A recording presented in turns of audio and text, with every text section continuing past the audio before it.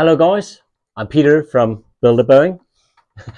I did a video a few days ago about televisions or projectors for my setup, and my conclusion was I'm going to go with televisions right now. I've been using projectors for 6 years, and I have a curved screen, a 180-degree curved screen that goes from here and goes all the way around behind you over there on the captain side that I've used with the projectors. But as I'm not using projectors anymore, the curved screen needs to go because it's just taking up space. But I just realized that I don't think I ever made a video about how to make a curved screen, which is a bit of a shame because it's actually very, very easy to do and shouldn't be what's holding you back if you want a projector for your sim. So let's dive into it. So taking this down is going to be a bit emotional because I really enjoyed having a 180-degree projected screen, but as I mentioned in the other video, I find the TVs better, easier to work with, and the image quality is so much better. But before taking it all down, let me just show you two things. First of all, how easy you can get started and how I made the structure. So first thing is the materials I've used. It's mainly wood, and then the screen here. And the screen, I've had two different things going here. In the center, I have a roller curtain from IKEA, and that's very good. And I bought that in IKEA and put it up, and the image quality is actually very good. I looked into buying one-piece curved screen material that goes all the way around. Now this is 4 meters and 50 across, and if you calculate the length of the screen, it's around 10 or 12 meters. So buying 12 meters of screen material would stand me in something like, well, I can't remember right now, but it was quite expensive.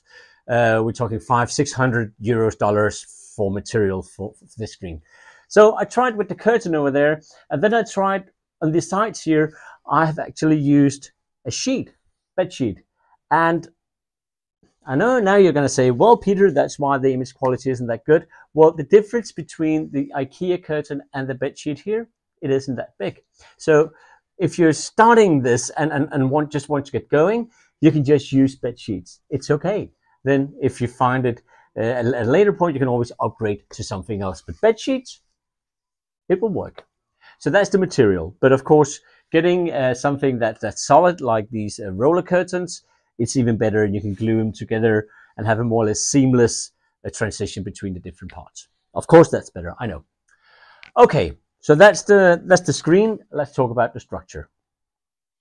The way you need to make your structure is to put a beam against the wall, and I have one here, and it's mounted onto the wall, and you do that on the opposite side as well. And then you measure the distance between this beam and the other beam, not between the walls, but between the beams. And that value is divided by 2. This divided by 2 is your radius, and so the radius is the measurement you need from the front where you have a similar beam, and then you go the value the radius is back, and that is where you mount the side beam here.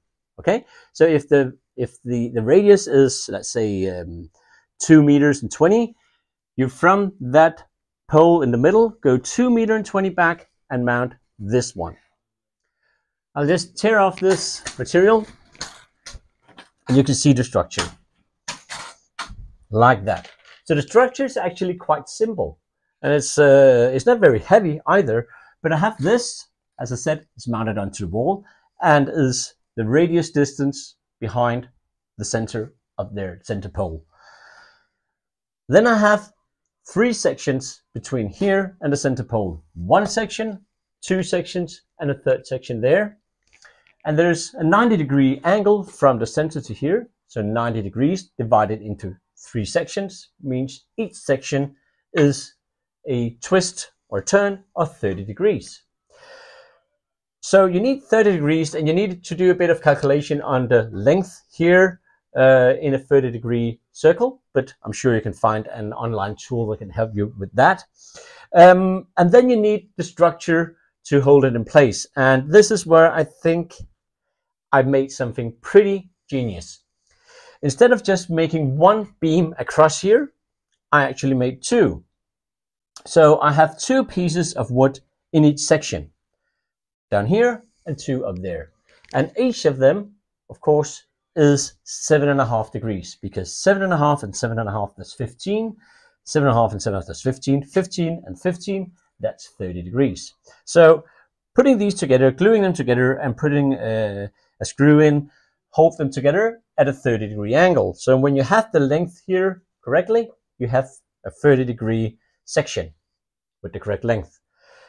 And here is where it's pretty smart.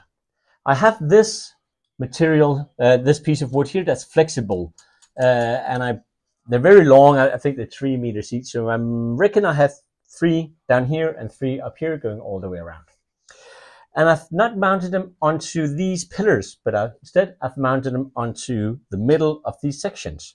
And if you look here, you can see there's a small gap here, there's a gap here, there's a gap here. So it is held in place by these screws, but then it bends and actually makes more or less a perfect circle.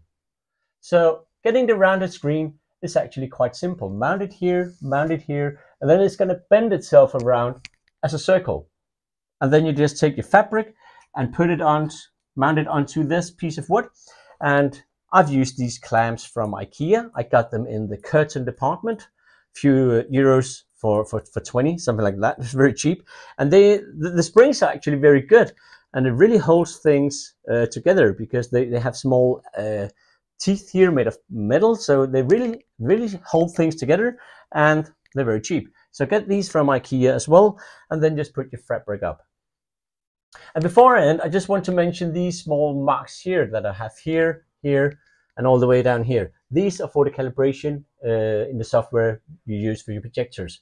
If you put these at exactly the same height all the way around, it's just a matter of getting the Fly software to mark these points, and then you have your perfect calibration pretty easily. So I use these columns for calibration as well. But to sum it up, if you want to do a curved screen, this structure is actually quite simple and easy to build, and you can have a curved screen without much effort. So hopefully you can use this as an inspiration. I'm Peter from Build-A-Boing, and you guys take care. Bye-bye.